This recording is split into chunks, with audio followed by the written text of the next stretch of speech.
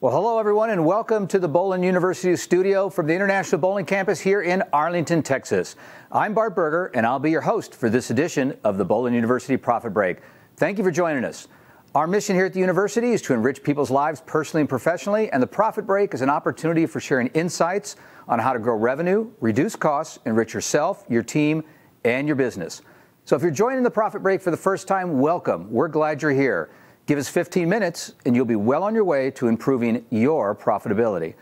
Now today we're going to spend some time talking about a topic that we don't often think about in our marketing efforts, and that's music and the role that music plays in defining the guest experience. To help us understand the importance of both music and music video and how that plays in our facilities, we have us with today Adam Melrose, who is the Chief Playlist Officer, probably the coolest title in the history of mankind ever, but he's the Chief Playlist Officer with Control Play. Adam is a great friend of the bowling industry, and Control Play is home of the Bowling Music Network and FEC Music, where they help businesses provide the right music at the right time. Hey, welcome, Adam. Thank you for taking some time to join us today. Oh, absolute pleasure, Bart. Thanks for having me. Awesome. Well, hey, let's jump in. I know that you talk to proprietors all around the country, and as they're thinking about how to use music, you know, what are the primary issues, the big thing that they're asking you and you see out there in the market today?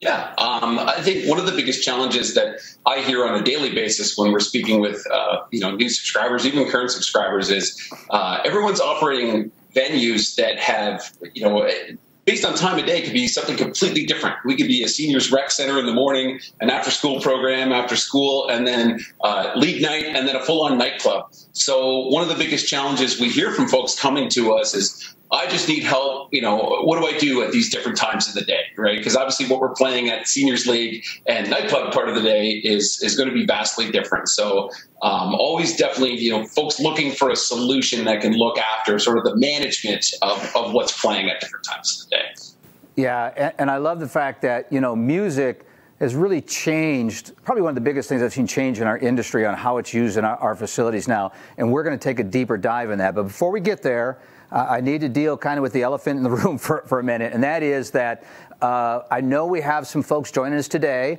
that while they may have been very successful or are very successful currently, they often provide or use the jukebox or maybe one of the free streaming services as the music for their facility. Can we just address that and talk about why that's really a bad idea from a business perspective?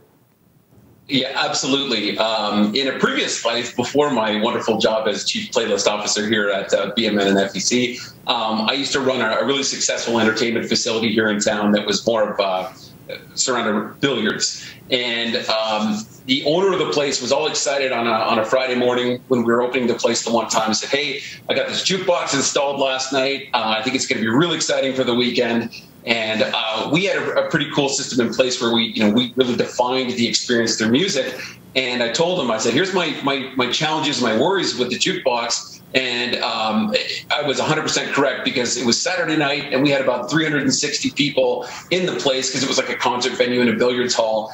And at the time, Celine Dion's My Heart Will Go On was one of the bigger songs on the radio.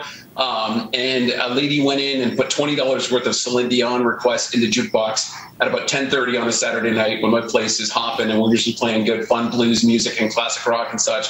And I probably lost 120 people who just walked out the door because there was no way to stop it. It was just hard-coded. So, my challenge to the owner that night, obviously I ripped the thing out of the wall the next day, but I said, I don't remember seeing a bill collector on our thermostat or a coin slot on our thermostat. And he said, well, what do you mean by that? And I said, well, I don't understand why we're allowing people to, dictate the sound and the vibe of our entire business for 40 cents on the dollar per request. So that's one of our challenges that we discuss with folks all the time, is that it's, is it worth giving up the entire atmosphere of your building for that small amount of money that you're making off of a song request? Technomics did a really cool survey recently where over 48% of the folks that were surveyed identified that music was one of the biggest and most important parts of their experience when they went anywhere, entertainment wise. So I think that's part of the challenge where with the jukebox is, I mean, I'm not saying your bowlers are going to make terrible requests, but you're putting it in their hands at that point. And I think we've all been in businesses before where you're doing one of those, like, what is this music playing? Yeah. But I think when it comes to things like free services, if we're cautioning business owner, business person to business person, most free streaming services are not made for business. There's a lot of folks out there just using their personal Spotify account, and that is not what you're supposed to do. You're supposed to use Soundtracker brand, which is the Spotify for business version of that. So it's definitely a get what you pay for situation. So. Yeah, Adam, that's some great insight. And I hope everyone heard that and heard what Adam said. It was worth the price of admission today just to hear that, how powerful that is that, it's a unique venue that no other venue do you go into. Do you let the guests decide what your atmosphere is going to be? And I think your example you shared is a powerful one, and I hope folks heard that in there. But there's more that we want to unpack here. So we've made the decision. We're going to use a reputable service like yours. And now we have to decide between, music, the audio portion, and then the music video. Talk a little bit about each one and how they might fit in and what you would recommend. Sure. I think when it all comes down to it, the first thing that the provider is going to need to look at is, currently, what am I set up for? If all I have is a sound system, then obviously music is going to be the first and best step to attack. If I have screens or the ability to play video as well, then certainly the video portion is a great way to upgrade that guest experience. We're still looking and tackling, what time of day is it? What's the day part? What's the demographic we're dealing with? And what music should be aligned to that group? But then it's, of course, if we just have a sound system, cool. Let's make sure it's the best quality sound system we can have. It's not old boxes that have been hanging on the ceiling since the 70s. If that's what you got, great. But certainly there's some very cost-effective ways to upgrade your sound system right now through powered speakers and a variety of other things too. But when it comes to video, if you have the ability to play it, there's some pretty cool numbers that, every month over 1 billion people just listen to music, be it a song or a music video on YouTube.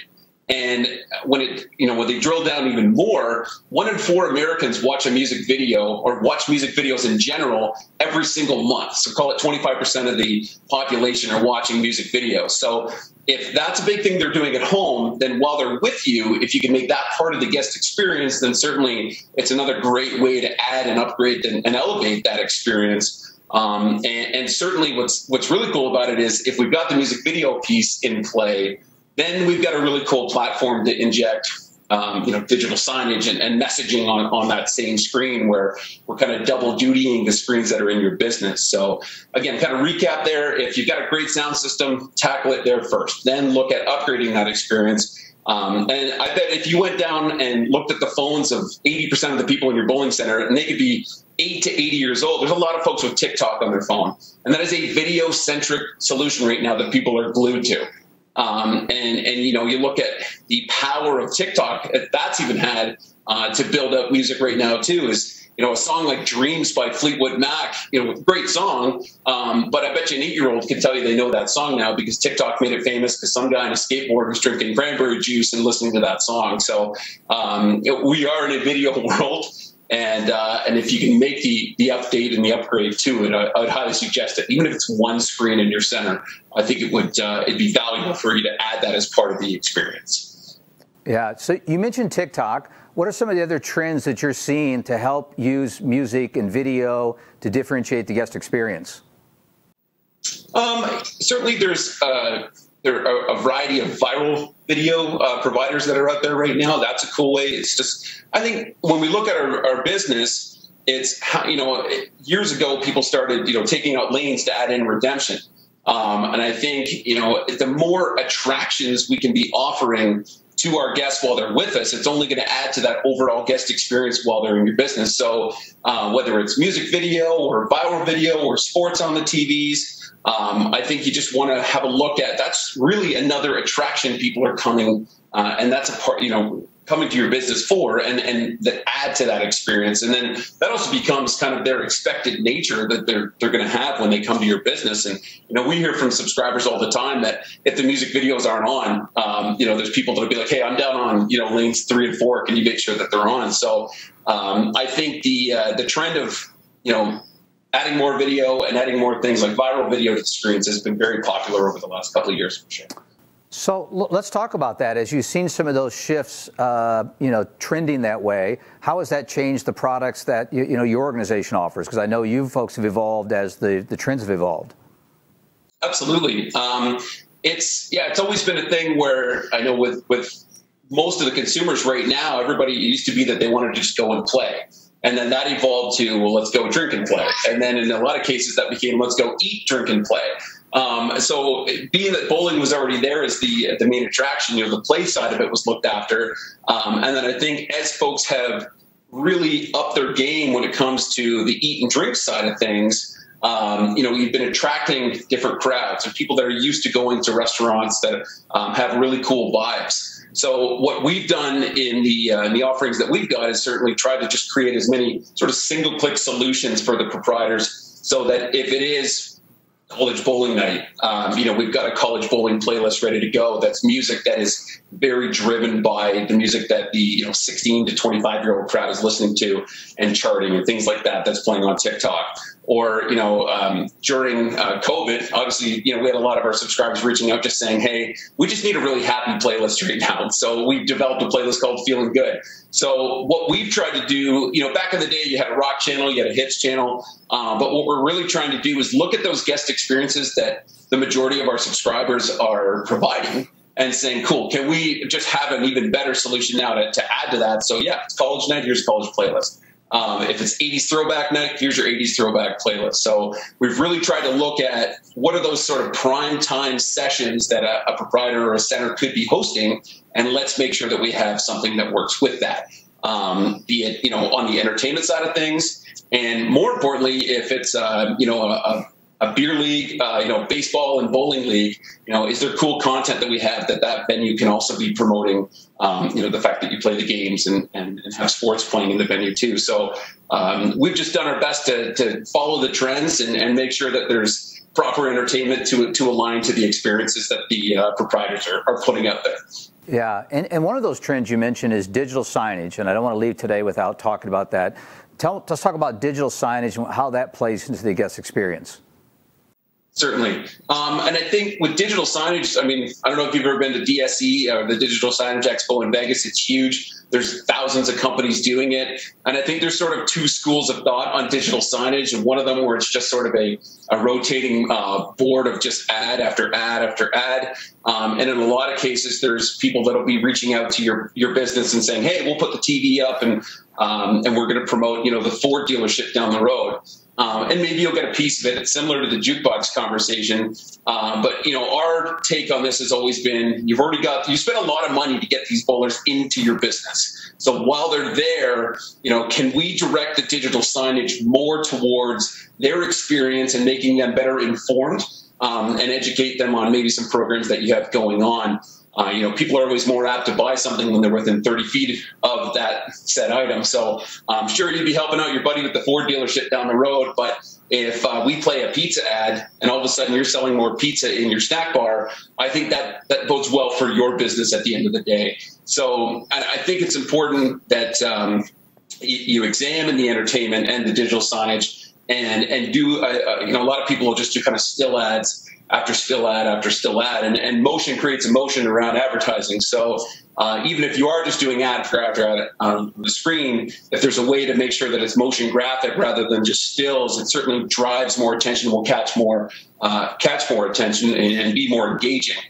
Certainly the way we've done it is always we will play the ads on the same screen that the music videos are playing on for a brief amount of time, usually in a video-only mode, because we don't want to interrupt the music experience, but certainly for 10 to 30 seconds at a time, if we can let people know that, you're looking for league signups or you got a bucket of beer special or whatever's going on, it's a great way to kind of engage them, influence the buying decision, and then send them right back to the entertainment.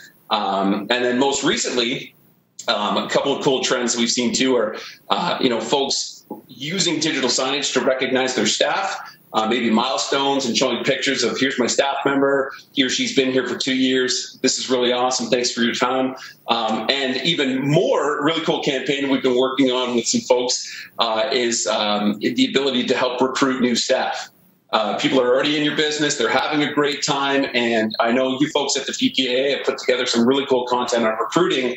And we've already got hundreds of locations using that content right now in an effort to bring new people on. So I think, again, yeah, we can educate, engage, and influence these folks by buying things and also making, potentially having them become part of your team as well. So great stadium there or arena to promote. Yeah, a lot that we covered today, Adam. I got time for one more before we let you go. I'm not going to ask you about the great debate of paper versus plastic, but I do want to leave with this. Projectors versus TVs. Seems to be kind of a debate in that space there. So is there a right or wrong answer, and what can we leave folks today with your expertise? Absolutely. We work with a lot of different integrators that install both. And I think there's no wrong answer here, and I think a lot of it comes back down to budget and technical ability. I think if what you're looking to do is add more screens to your venue in a hurry, that, I've spoke with guys who've come back after Black Friday and spent, went out and bought $20, $99 TVs and a bunch of TV mounts. The nice thing about TVs is that they're really easy to swap out, and they're going to be bright no matter what you have going on in the building. Where projectors are a challenge is if you're going to use them for just lights out or blacklight bowling, no big deal. Any projector will get the job done. But if your plan is to have a great big wall in front of the masking units that are going to be on all day, every day, obviously you've got to look at bulb life and brightness. And one of the bigger challenges is almost every bowling center in the in the country have lines of fluorescent lighting above the lanes. And fluorescent lighting just loves to destroy projector shots. So it's going to dull it out. So I guess it really comes down to if you're going to run them in the dark, I think projectors are a great wow factor. But I think if what you're looking to do immediately is sort of just add more screens, add the ability to add more video content to the building, that, a variety of flat panel screens in between your uppers is a great way to get into that. And a little easier because you're just basically putting in some stands and obviously running some wiring, where projectors is a little more geometry involved, but you're getting a bit more of a wow effect. So I like them both. I work with a lot of integrators that do both, but I think it just comes down to analyzing what's best for your budget and what can you set up, or do you have the budget to pay somebody. But regardless of whether it's a projector or a screen, is what is your content plan for what's going to play on them? Because so often, part of the trend we were talking earlier was, what are people coming to you for? And we do get people who call all the time and say, hey, I just put 100 TVs in my place, or I put 5 big 20-foot projectors in here and I have nothing to play on them. I know personally, I walk into restaurants and bars and bowling centers all the time where they have the Food Network or the cooking channel on mute. And that's not driving a whole lot of entertainment to what's going on. Yeah. So whether it's screens or projectors, is what are you playing on them, and how does that align to the guest experience you're trying to create for that exact time of day? Great stuff there, Adam. Well, hey, as always, thank you so much for your knowledge, your expertise, and your time, and for being a great industry partner. My pleasure. Thanks for having me. Well, hey, folks, Adam and the team have always been gracious with sharing the information. If you want to contact Adam directly, his email address, website, he's always been a great partner and happy to do that, and we're lucky to have him as part of the Bowlin family there. So, folks, as we wrap up another edition of the Bowlin University Profit Break, remember that when your focus is on growing people, people will grow your business. We look forward to seeing you next time for another great episode. If you have any questions about today's show or would like additional information, you can reach us anytime at education@bpaa.com. Also, you and your team can watch any of our previous episodes 24/7 by visiting bowlinuniversity.net. The Profit Break is now available when you want it, and we have new episodes premiering every month. Until then, I'm Bart Berger, and remember, do for one what you wish you could do for everyone. We'll see you next time.